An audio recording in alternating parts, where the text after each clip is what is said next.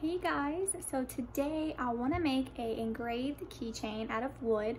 I'm going to be using 1/8 maple, and I've been wanting to do this for a while, and I finally have a little extra time. Cheyenne's napping, Colton's at my mom's, so I'm going to throw together a little video to show you how to make a wooden keychain. Hey guys, so today we are going to make a wooden keychain. I've been wanting to make one of these for so long. So how we're going to do it is we're going to click on this A, we're going to click on the screen, and we're going to type in Lauren, because that is my name and that's what I want to use. And then we're going to click on this name and we're going to go to the A on this side, on the right hand side, and we're going to go to the font Apricots because that is my favorite font right now. I'm going to make this really big so you can see it. So you can see how these little dashes, each little letter kind of goes into each other. We need to weld that because if not, when it's going to engrave, each little spot that's like this little spot, this little spot, this little spot, it won't engrave.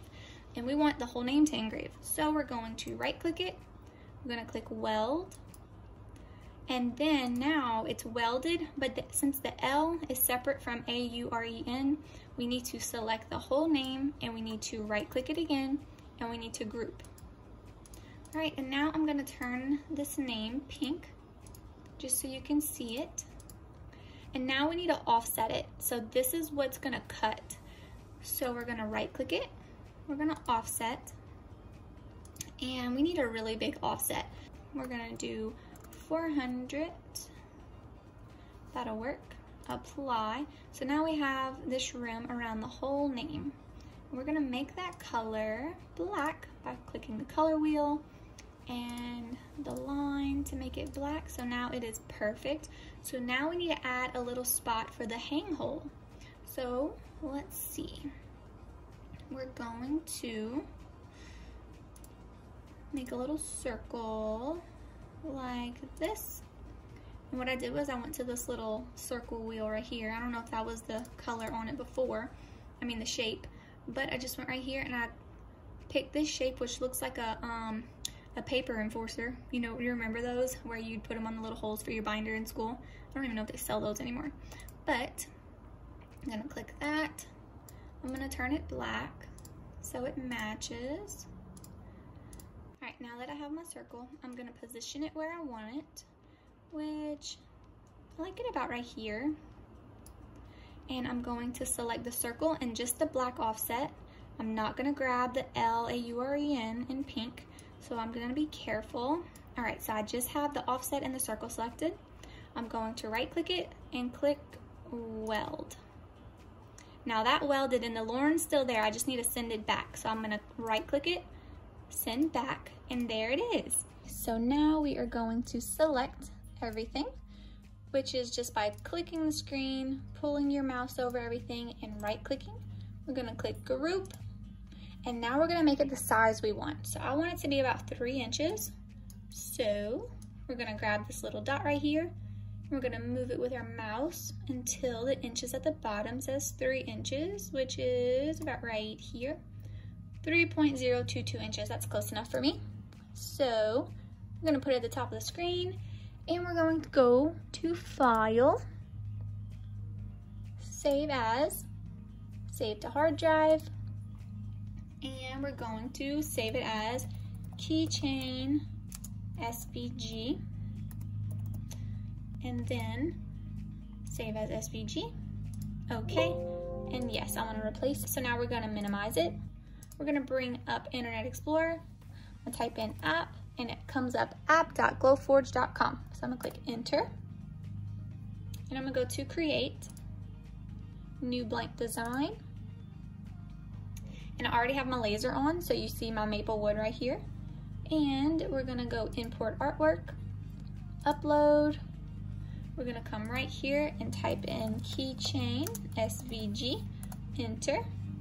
And here is my design. It is gonna import, it's processing. Usually only takes a second. All right, there it is. So I'm gonna go to unknown. I'm going to select thin maple veneer.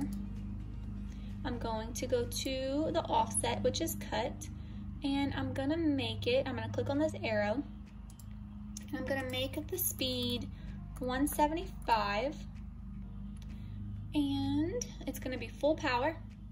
I'm gonna come to my name and I'm gonna go to engrave, and I'm just gonna leave it as is, which is 1071% as power. I never really touch the engrave because it always just does fine by just leaving it as like just a regular settings. And then I'm gonna put this at the bottom of the page of the wood. And I didn't mask right here because I don't know why. So I'm just gonna put it at the edge of the masking so I don't have to deal with scorch marks right here. And I'm gonna click print. So now it's gonna calculate the time that the project is gonna take. So it's preparing your print, calculating precision movement. All right, it's gonna take 3 minutes and 2 seconds. So I'm gonna send that over to the laser and I'm gonna bring y'all over there too. All right, so we got to the workshop. The light is blinking, so we're gonna click it. And the Glowforge is gonna do its thing. So I'm gonna set y'all up so I can do a little time-lapse video of it cutting it out.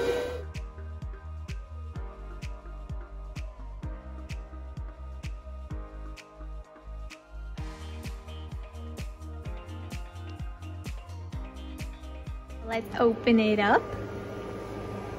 And it came out really good. So let's see if it cut through really well. Oh yeah, like butter. All right, pretty nice. So now we need to go and untape it. Let me get my little piece out of here.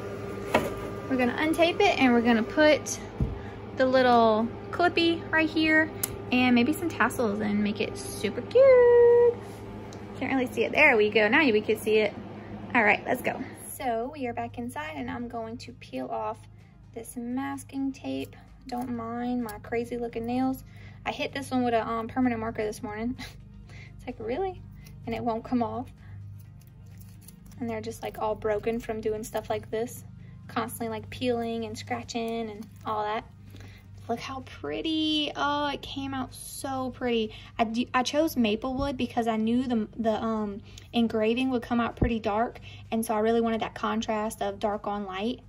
And I need to peel this. I thought I covered the whole back, but I must have left a strip. So I'm gonna have to hit this with a light sander to get those scorch marks off, but no biggie. But it came out really good. And this is like a 1/8 thick piece of wood. So that's what it looks like. And I get these little pieces from Condi.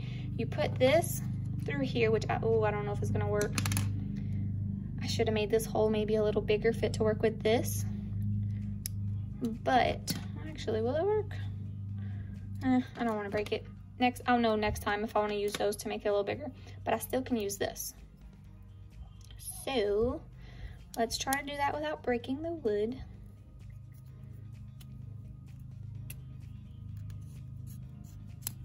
All right, that worked pretty good. Didn't even bend it or dent it or nothing.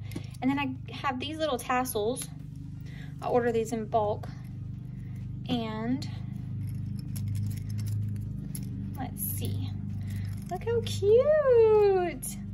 A little wooden keychain, personalized keychain. That is adorable.